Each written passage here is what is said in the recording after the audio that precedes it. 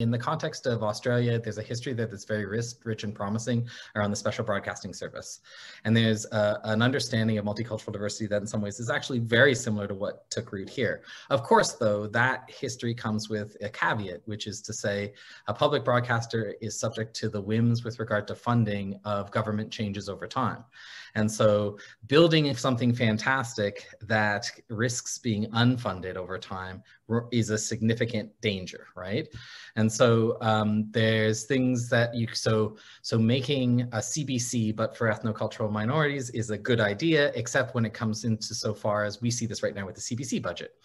The idea that the CBC budget should be reduced in radical ways that may affect its ability to serve the Canadian people across, no matter how far flung across the territory, is always a risk there.